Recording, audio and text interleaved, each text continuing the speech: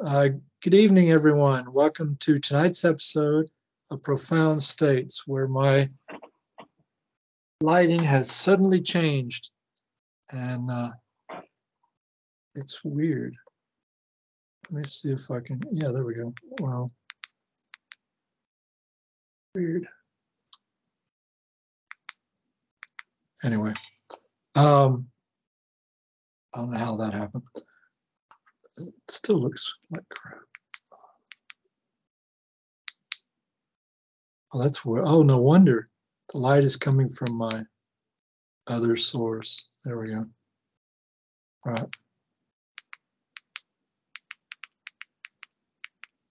How bizarre. All right. It's good enough for now. Anyway, welcome to tonight's show. Sorry, I'm not quite as professional as I should be. Tonight we have on Profound States, Les Velez. Les, welcome to the show. I'm going to just read his bio. He's a graduate at the University of Vermont with a Bachelor of Science degree in Business Administration. Beginning in September of 1970, he served in the Army as a field artillery officer before retiring before retirement, he was the vice president of Luscombe Engineering, a Silicon Valley-based manufacturer's representative company. He joined MUFON, the Mutual UFO Network, in '91 and has held the following positions: field investigator, training coordinator for field investigators, the assistant state director in Northern California, chairman of the AERC Abduction Experiencer Research Committee, precursor to the MUFON A.R.T, which is the Experiencer Research Team, I assume that's current, and team leader of the A.E.R.C, Abduction Response Team, associated with the AERC. Also, during this time, he became a facilitator for an abduction support group in San Jose, California, and in 1994, co-founded OPUS, the Organization for Paranormal Understanding and Support, which is www.opusnetwork.org. In 2009, he presented at the MUFON Symposium in Denver on the proper conduct while investigating alien abductions. He appeared on Coast to Coast AM with George Knapp and Open Minds Radio with Alejandro Rojas and Linda Moulton Howe. And I guess that was on Phenomenon Radio on KGRA. His cell phone number is here, but I'm not giving that out. I don't think he wants me to give that out on the air.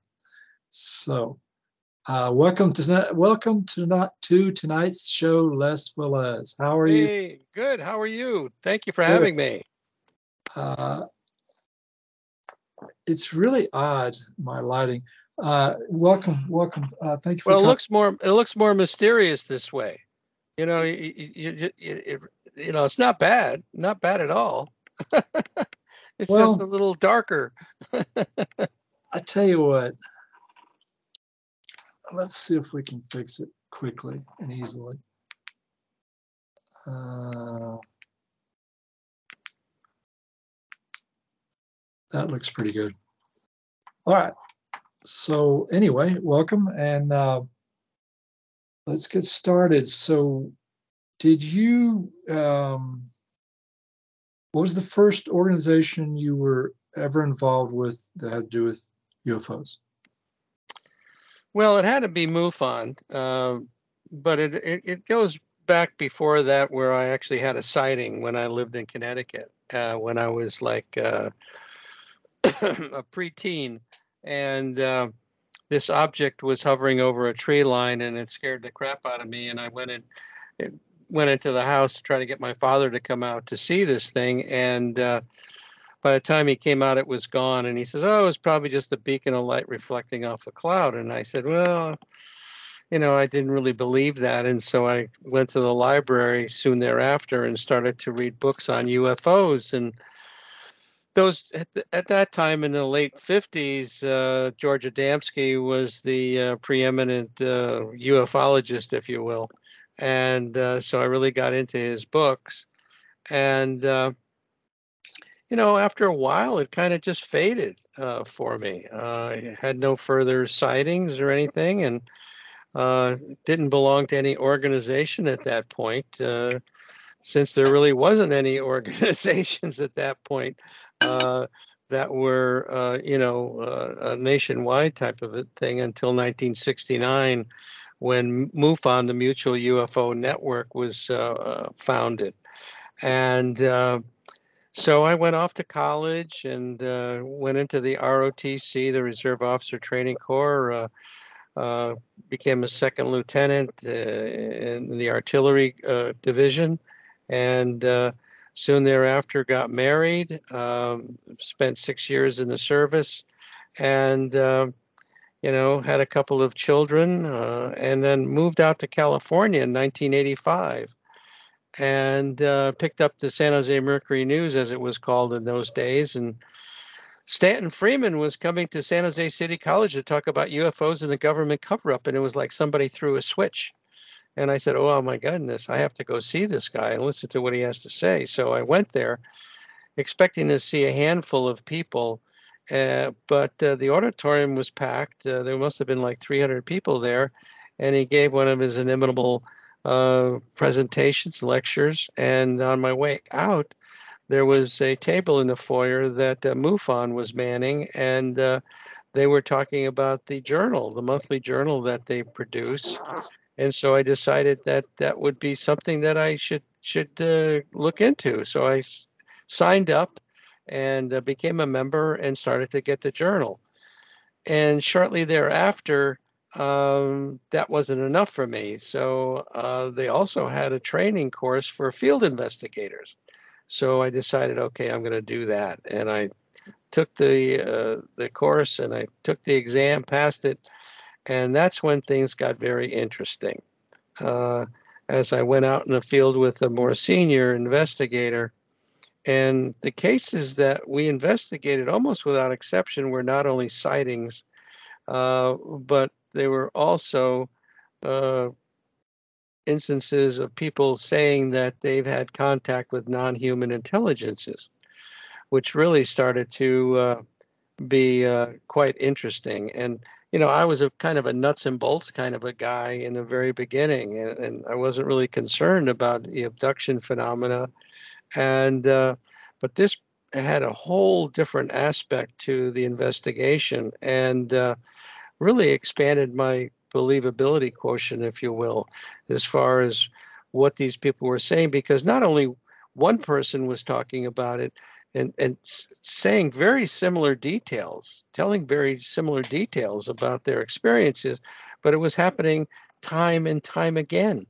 So, so my career, so to speak, in working with these abductees started to expand significantly. And these people would ask me, did I know of other people having similar circumstances? So the next thing I'm doing is I'm facilitating a support group in San Jose. And that's when really things got interesting, because I was hearing things that I'd never heard before uh, about these people's experiences. And they were quite significant and quite dramatic. And, they were, the initial stages of all of these things were quite upsetting, quite traumatic. And so it was a type of situation where eventually these people were looking for help and trying to deal with this phenomena. And so after a while, it became evident that, there was no organization out there at that point that was dealing with the abductees, the experiencers. And I made a presentation to MUFON, to the international director, who at the time was James Carrion, and said, you guys have been a nuts and bolts type organization, but you really need to start paying attention to these people that are having experiences, because I think you're missing a lot of information. And so what started to happen was that phone calls that came in to MUFON were redirected to me. And so I started to get these phone calls, people looking for help with their experiences. And I had the capability to do that because in 1994, a doctor friend of mine and I had the experience. I happened to be written up in an article in the Monterey Coast Weekly paper. A journalist there was looking to talk to someone about UFOs and what's going on, and so he happened to contact MUFON, and they directed him to me because I was kind of one of the closer investigators in the area, and this article was written up, and shortly thereafter, I got a call from a woman that was also written up in the article, and saying that she was in contact with these off-earthly entities and wanted to know what was going on with her brain waves when she was in contact. And so I thought to myself, well, I don't know how to possibly help this person. But then she said she was working with an emergency room doctor down in Carmel, and so that struck a note for me because I had a doctor friend, Dr. Eugene Lipson, that was interested in contacting other doctors that are interested in the phenomena. So I called him up and I said, you know what? Let's go down there and talk to this lady and see what's going on.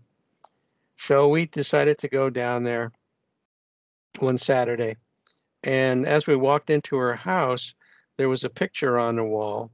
And in the picture, she was standing on the back of this rather large vessel and beautiful crystal clear water. I said, "Where are you? What is this picture all about?" She says, "Oh yeah, I'm down in the Caribbean and I'm working with these treasure hunters." And I said, "Well, how are you helping these treasure hunters?" And she says, "Well, I was in contact with the captain of the galleon that had gone down." So that started to make the afternoon take a whole different uh, you know, uh, uh, direction. So And she was a medium. she was very psychic. Yes. And what we found out was that after a near-death experience that she had become very psychic. And she started to come into contact with all these entities. And so we had an incredible afternoon with her. She was telling us things about um, ourselves that there was no possible way that she could know any of that, because we've never had any contact with her.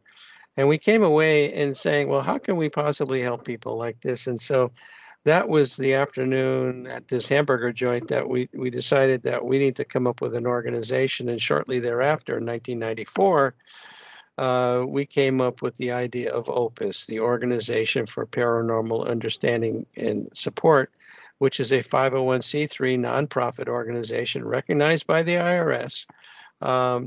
And what we've done is we've set up various things to help people. And some of those things are, number one, we have a referral network of mental health practitioners and hypnotherapists. Number two, we have an confidential online support group, which we have over 300, almost 400 people now from around the world that are conversing, talking to one another 24/7, talking about their experiences, asking questions. And then we have the latest thing that we've added is what we call our EST, the Experiencer Support Team, which is a group of people that have tremendous amount of experience in working with people that have had experiences and trying to understand what it is that they're really looking for, and how can we possibly help them. So it's a triage type of a situation that we've set up. So anyway, that's kind of it, and the rest of it is just nuances as far as the various experiences that have gone on, the stories that people have talked about. And then in 2021, late in that year, I came out with a book called The Unknown Other and the Existential Proposition of Alien Contact, which goes over a lot of the types of things that these experiencers are experiencing, whether it's physical, whether it's psychological. And then I talk about the government involvement, the military involvement, and it's a book that if you don't know anything about this whole subject, it's a good book, as a primer for people that would like to know a little bit more about what's going on. So how many books have you written so far? Just one. Just one. one. Do you have a Just one. copy of it with you? Yeah, I have one here. I got it all marked. I have it all marked up. I don't know if you can see it. I can see it. Yeah. Okay. Yeah. Pull it back a little bit. Yeah. Okay. A little bit more. A little bit more. A little more. A little more. Right there. Okay. So the unknown other and the existential proposition of alien contact. Right. Right. Yeah. So how many, let me put myself back in the picture. How many people do you name? Their stories. Everybody, how many stories are there in the book? There's about 25 how many stories. of those people are named, have their full name in the book? There's probably about 25% of those people that are named in the book. Okay. Yeah. So 3/4 of them are anonymous. Yeah. Yes. Yeah. Okay. And in a nutshell, what did you say about the government involvement in the story? Well, I basically just, did a reprise of the UAP report that was done by the government in 2021, and which was, there wasn't a great revelation in there other than the fact that they're saying, well, we're going to investigate these, and that out of the cases we looked at, 144, we couldn't figure out what they were, and so it was somewhat disappointing, obviously, that there wasn't some more significant revelation about it. But I think, the thing that we all understand is that it seems that what we're dealing with is not terrestrial in nature. Certainly, it's not the U.S., it's not China, it's not Russia. So then what is it? Is it extraterrestrial? Is it interdimensional? Is it time travelers? Is it our military with some super secret type of a situation? But it seems that the military aspect is probably not a good possibility, simply because of the fact that the way that they have interacted can be somewhat dangerous, and it would not be something that I think they would want to have happen if there was an accident of some sort, because these things are going at such speeds and changing direction the way that they do, that could cause an accident. And so I don't think they would want to out themselves in that way. So I don't think it's military. I think it's either extraterrestrial, interdimensional, or time travelers, or anything else you can think of. So you have, did you say 25 people in the book? Is that what you said? Yeah. So of the 25 stories, is there one person whose name you use in the book, whose story is, how shall I put it? They have more experience with more types of aliens, or they're you understand the difference between MUFON's historical take on the whole scenario, and how that doesn't always align with a lot of abductees' experiences, because MUFON has never been historically an abductee focused organization. You pioneered that within MUFON, so you understand the disconnect between the two. Yes. Absolutely. Okay. So, is there a particular person whose set of stories comes to mind when you think of all the ones in the book that stands out above the others, or in some fashion different from the others, in the sense that they either are in contact with more aliens, or more types of aliens, or maybe they've been, say, taken on board more often, or they've gone to higher dimensions with the, is there anybody who story you believe who you've put in the book, but yet their story is kind of unique even among those you put in the book? Yeah, I think that the person that I will call Adam um, is probably the story that is one of the lengthiest in the book and most explicit as far as the types of experience that he's had and the revelations that he's had, and they've been pretty much positive for him. Um, and that the aliens talk about reincarnation and that it's a universal norm, that this is something that goes on. That's the process that the universe goes through. Um, and the so his experiences have been somewhat positive. And I think the majority of people, like 70 to 80% of the people that have had these experiences, do not want them to stop. And so you have that minority that are having what you would call more negative experiences for whatever reason. But I think the reason behind a lot of this is the same reason why we have good people here and bad people here on our plane, if you will. And the same thing is true that's going on, up there, if you will, that there's good ones and there's bad ones. And so sometimes you get involved with the good ones and sometimes you get involved with the bad ones, and what their agendas are just, quite different. So your view on the topic in general sort of mostly or completely aligns with the view that Free came up with, the Yeah, Free organization. yeah, exactly. And then this is something that you know, my organization Opus has done a study that goes back to 2007, where we took 71 people that were claimed to be experiencers and 51 people that were a control group. And let me just read.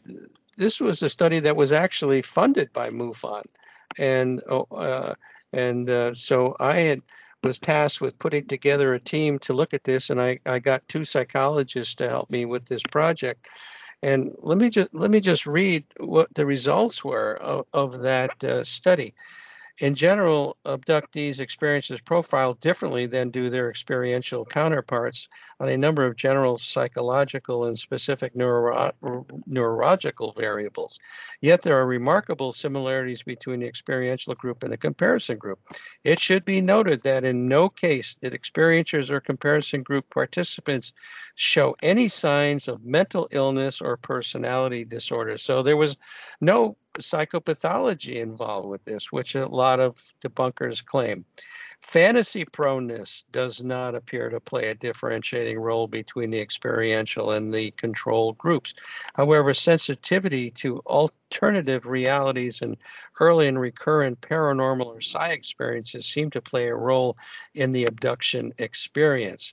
Childhood conflict, psychosocial tension, and abuse and trauma more than likely facilitate a dissociative coping style in later life.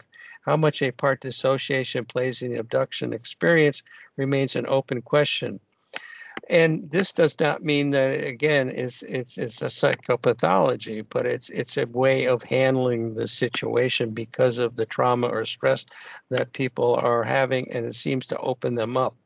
Both experience with and interest in the abduction phenomena have impact on how one body is perceived to function and how one views the world and one's purpose in it, and how one defines or redefines one's faith, tradition, and beliefs.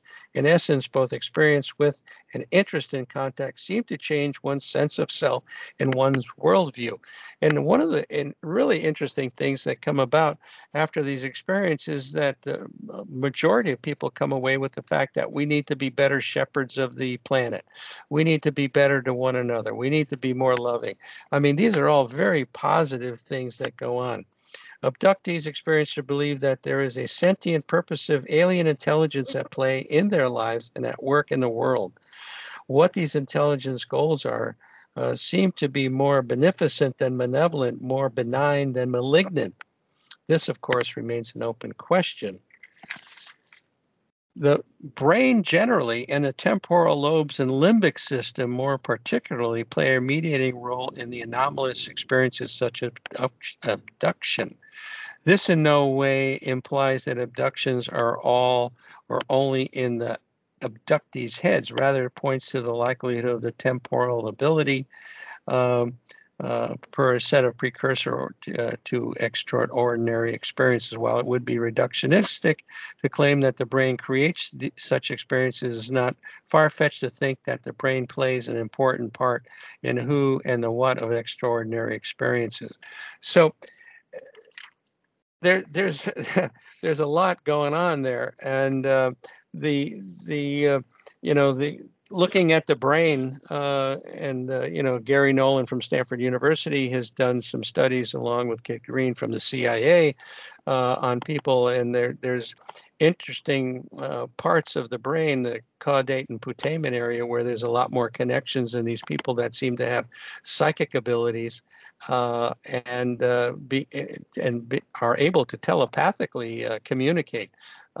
So is that something that is happening because of it's the old chicken and the egg? Did they mess with our DNA eons ago, and that they're still following these people, or is this something that's coming about naturally? But I think based on Gary Nolan's experience, it seems like it was created eons ago that our DNA was manipulated. There's so much to this phenomena that once you go down the rabbit hole, it has so many different aspects to it that we don't understand.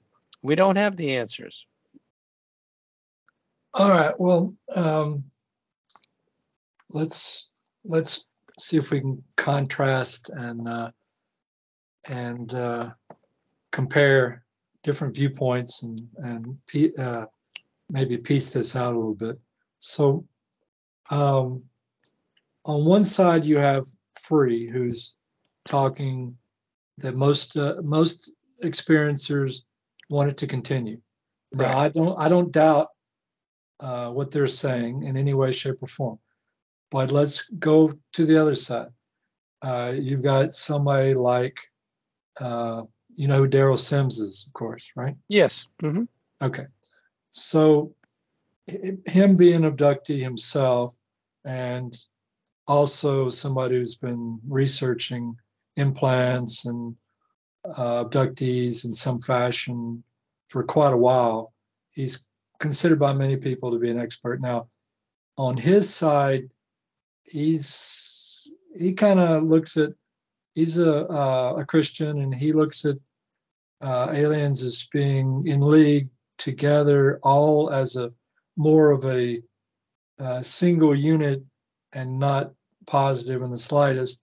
And I heard an interview of him very recently where he was talking about the mass abduction event that a lot of his people were a part of. And in that interview, he was saying that the alien in a particular event was, or the head alien, I should say, the head person in the room. And he said there was all the different aliens were there, including Sasquatch and so forth. But the head guy who came in last was pointing at a human and asking the person who was abducted, where is the soul in the body? Now, if you look at, there were a couple of different videos that Linda Moulton Howe did, where there was a fellow who was he was, I don't know what his rank was, but he was a sergeant or something, some rank in the Army or something like that. And he was working at the underground NSA facility in, I think it was Hawaii. And he was saying that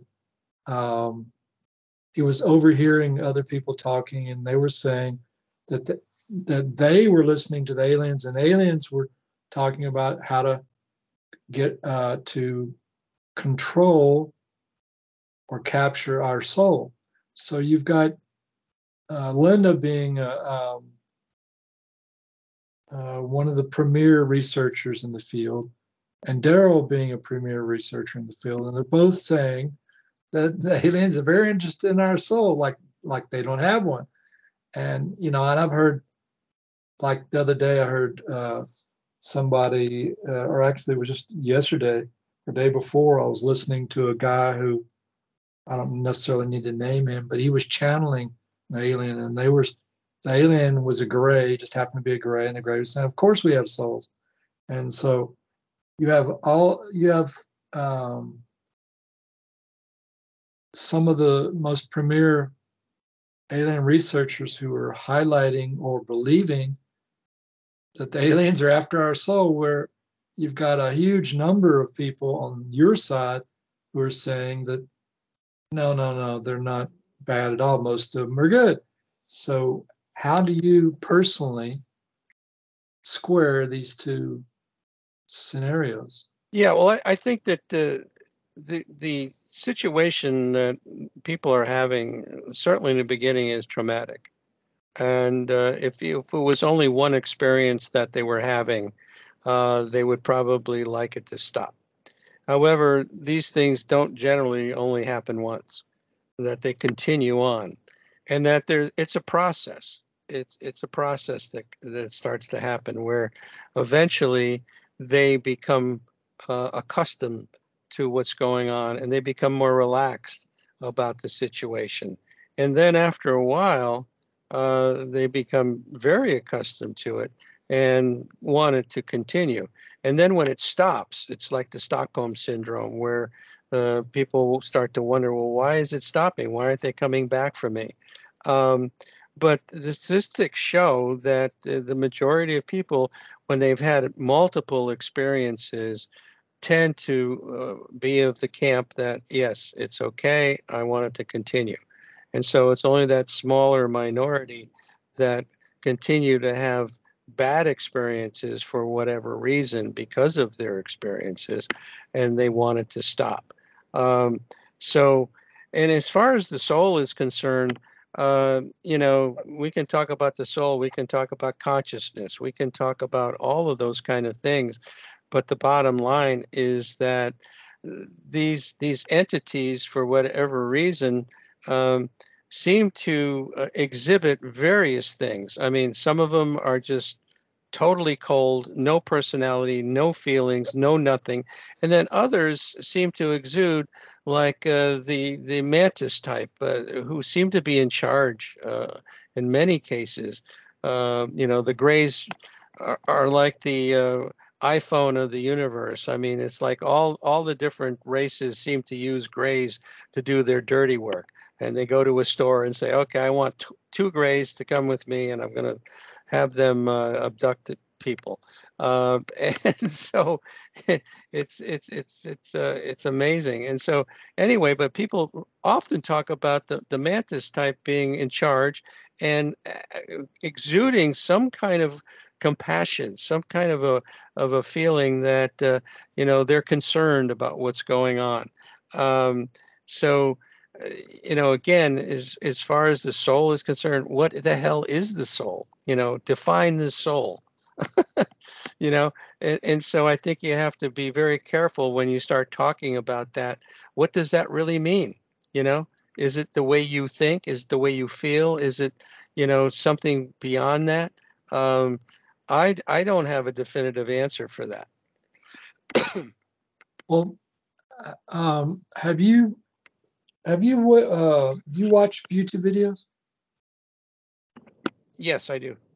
So have you seen many of those the NDE videos like Jeff Maher does and a bunch of the others do? Have you listened to watch those? Well, I think as far as NDEs, that's an incredible thing. I mean, I've heard many stories about people that have had near-death experiences, and the fact that they meet these entities that seem to be very loving, and that they want to go with them, but then they're told, wait a minute, you can't go. You have things that you have to do, and then they're told something on top of that.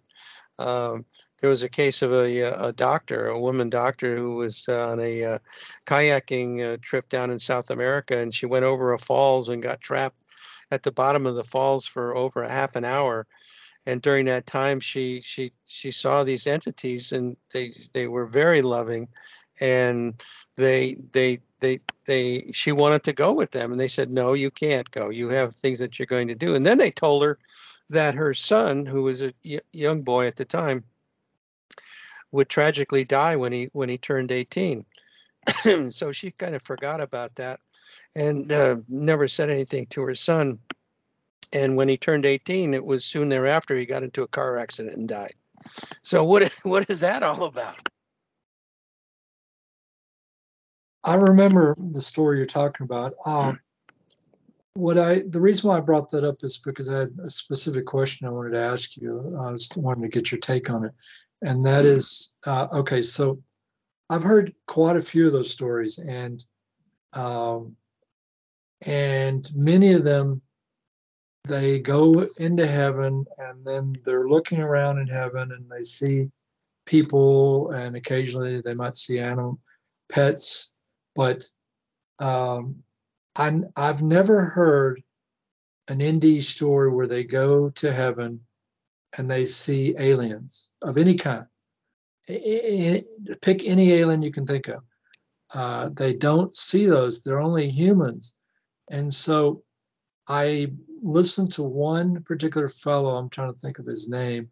He's supposed to be an expert on some of the grays and being very much in contact with them. And he was saying that when the aliens die, they go to a different realm than we do.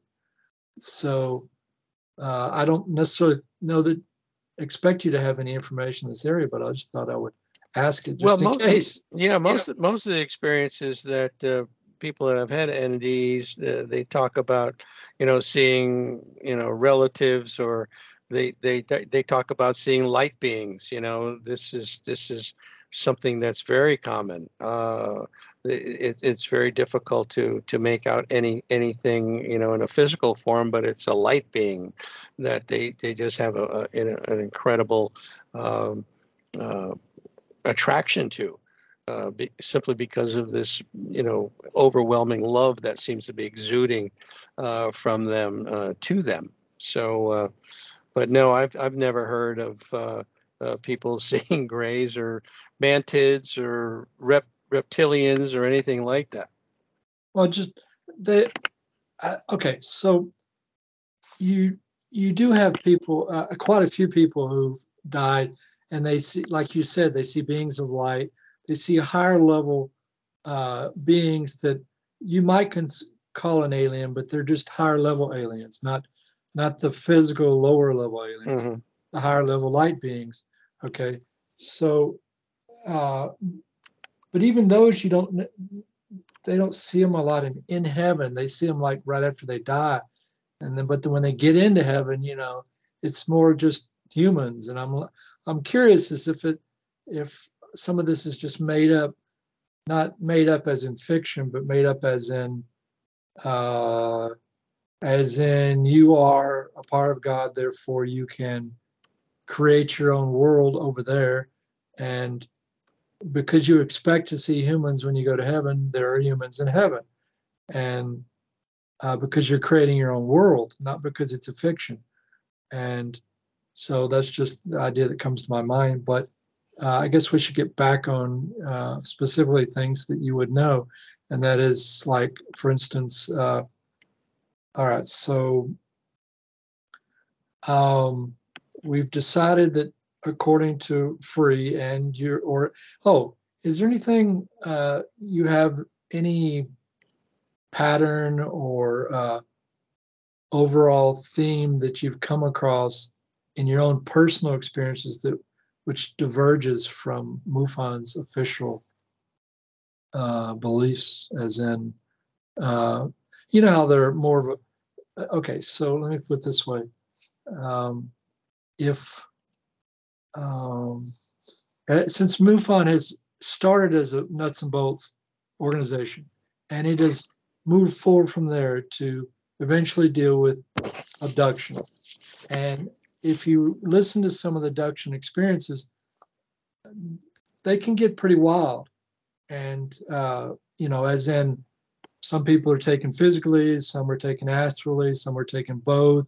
And, you know, when you go into the higher realms, you have different dimensions, and then you have astral travel and all this stuff. A lot of these areas are way beyond MUFON's purview. And obviously, being focused on abduction, you've already gone beyond their general purview because they're focused on lights in the sky.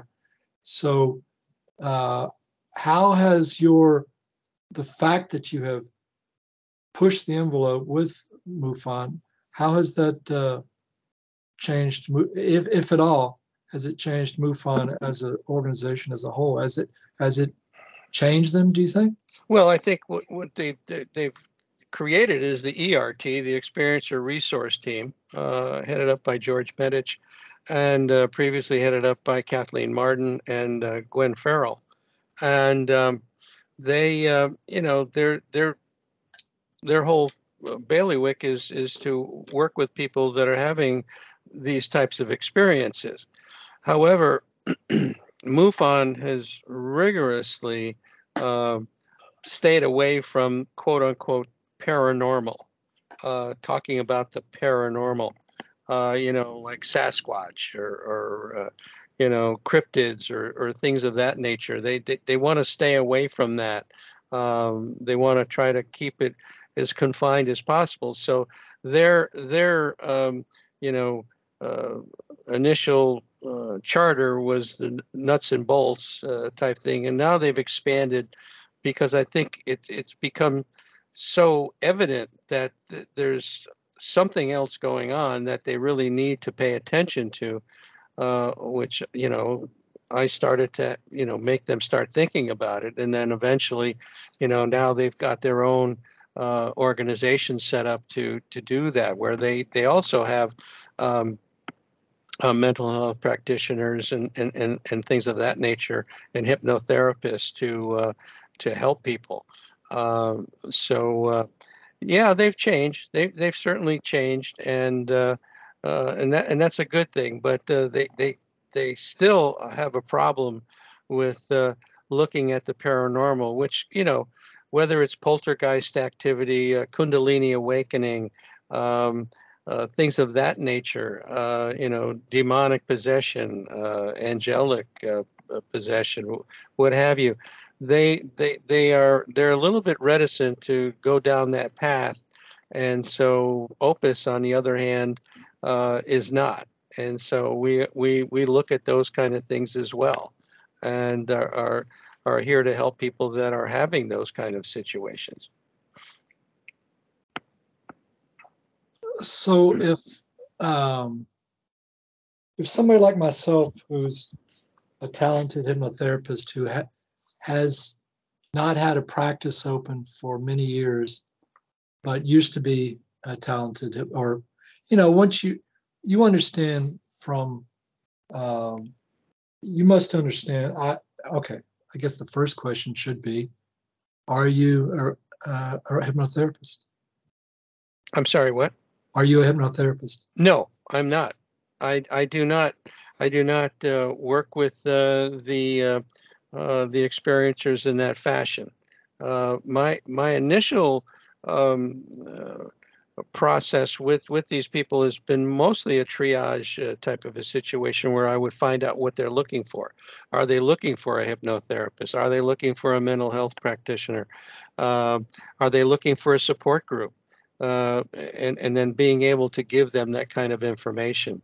No, I never had a huge desire to do that kind of thing, because I'm privy to a lot of these stories, and of course, if you take a look at my book, you'll see a lot of the stories that I have been privy to, because on the support group side, I monitor the support group side with two other people, so I see everything that's coming in to the support group and read every one of those things, and if there's something that comes up that I feel that we need to address in some other fashion, then I jump in. But I'm getting a lot of information coming my way. And so, but to answer your question, no, I'm not a hypnotherapist.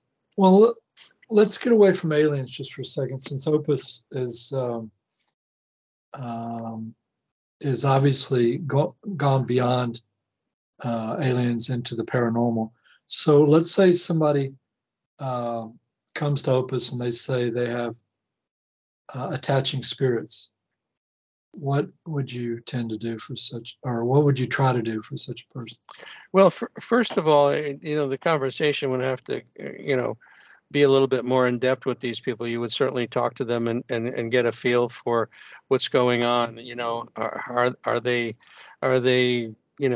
taking drugs? Are they have they gone to a psychiatrist or a psychologist? And you have the standard type questions that you would want to ask them as far as that.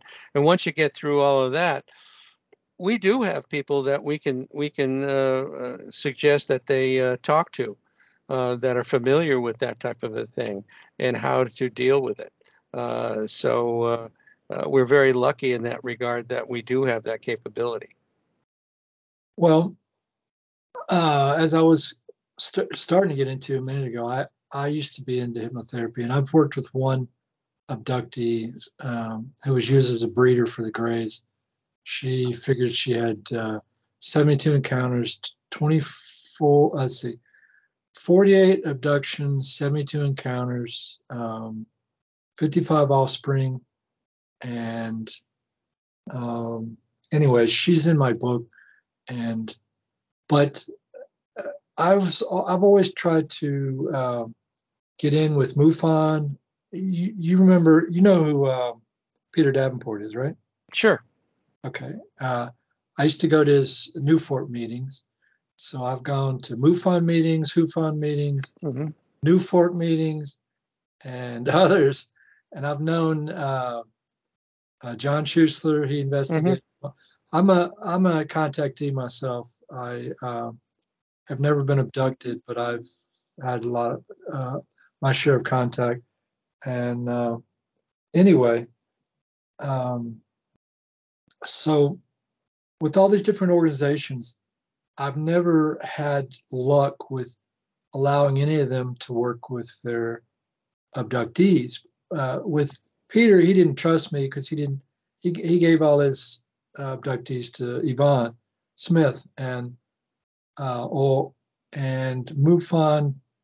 like for instance, the MUFON leader of the state of Georgia, where I'm at now, he trusts me, but he doesn't trust me in the sense that he's already got somebody, an older gentleman who's worked with hundreds of his abductees. So he's already got somebody, and that, I think,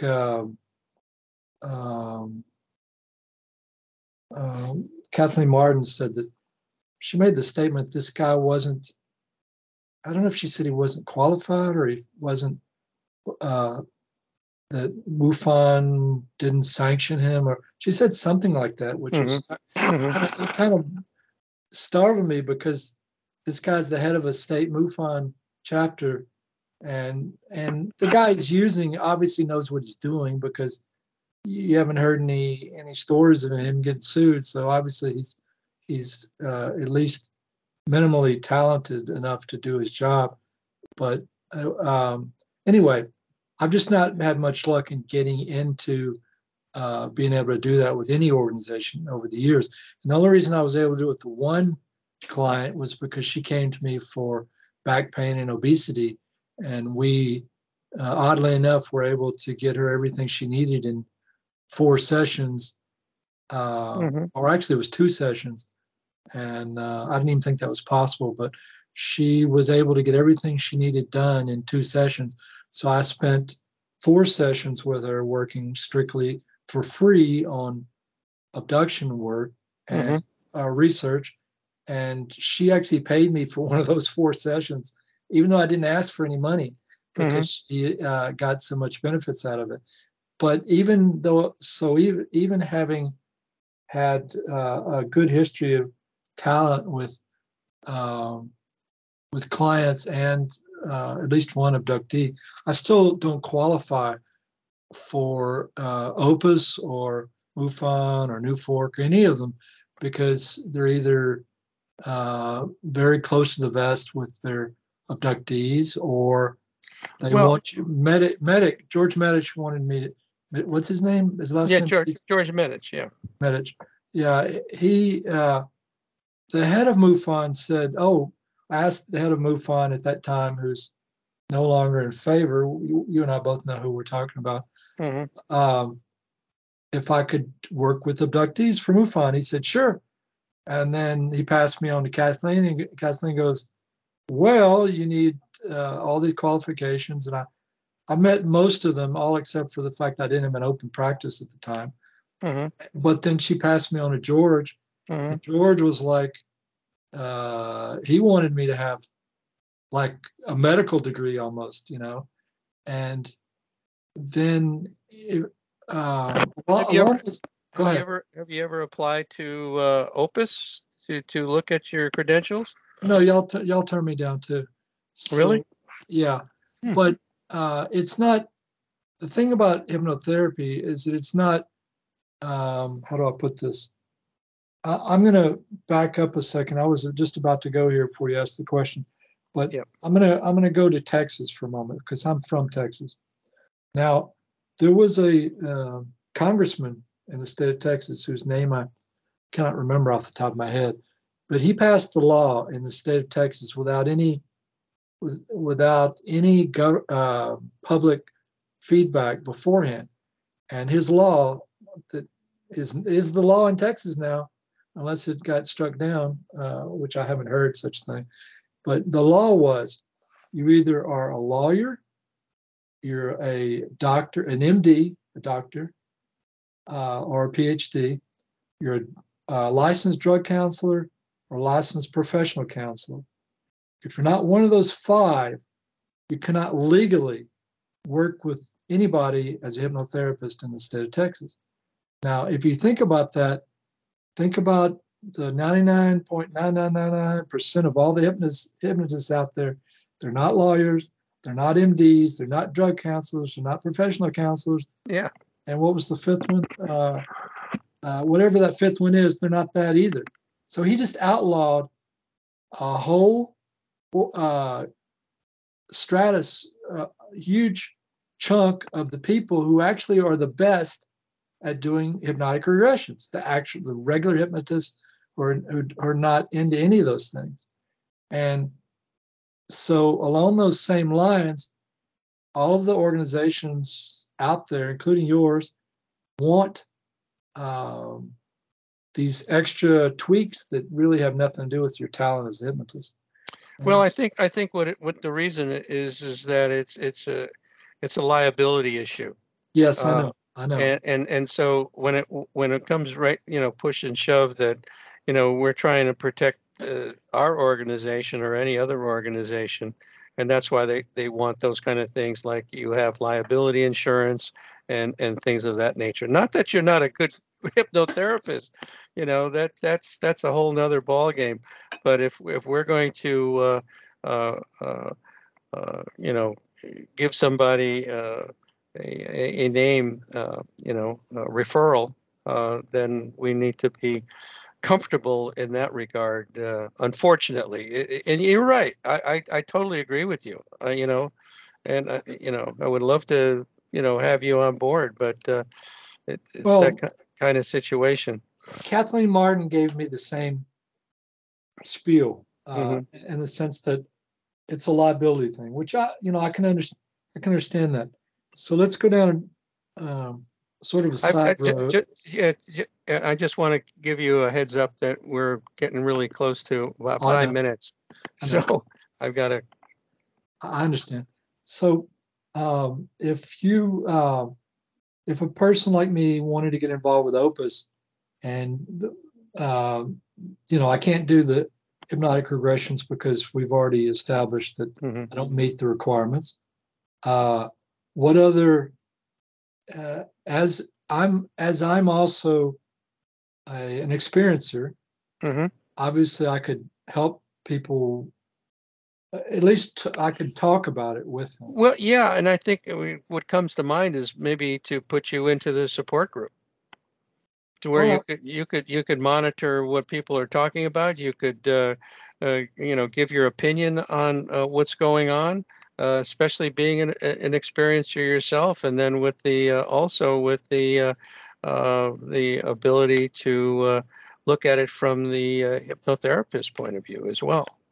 well, if you want to just take my name down and note me. Here's what you do. Here's what you do. Go to our website, opusnetwork.org, hit the support button, okay?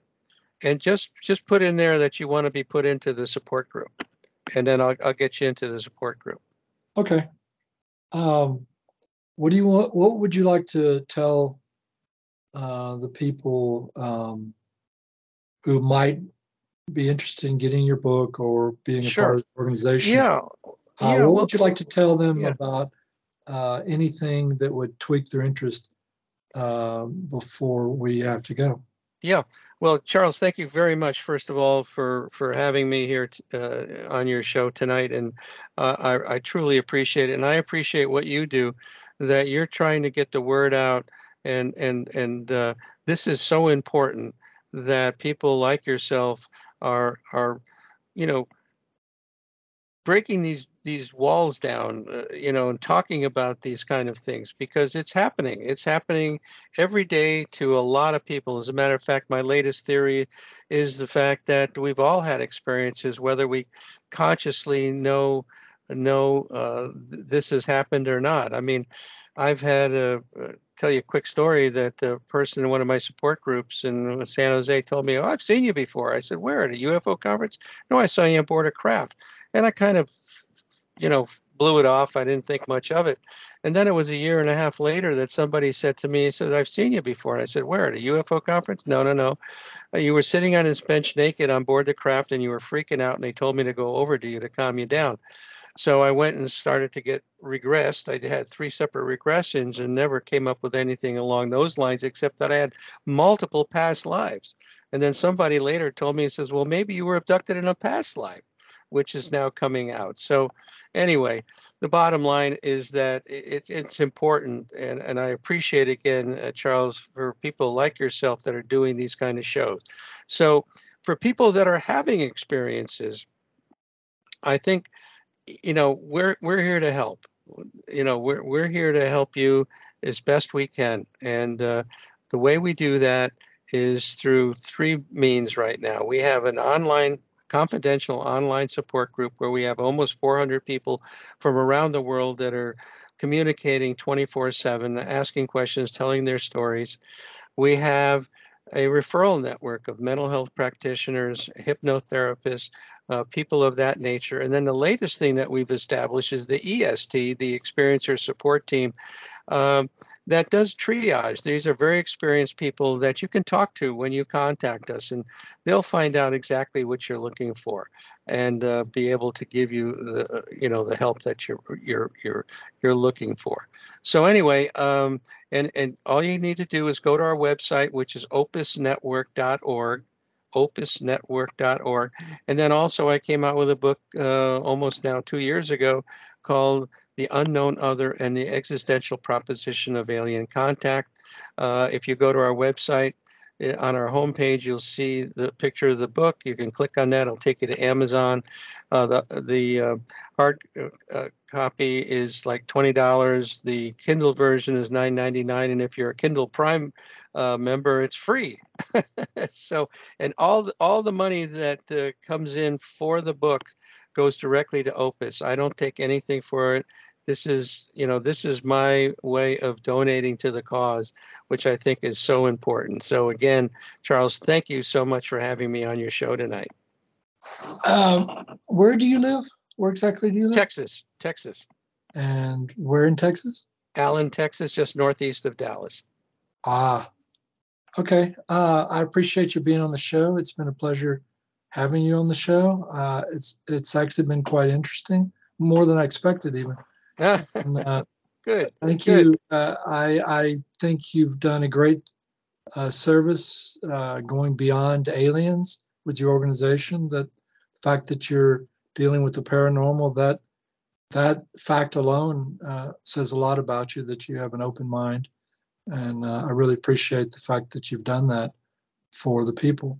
So thank you again for being on the show. And let me stop the recording.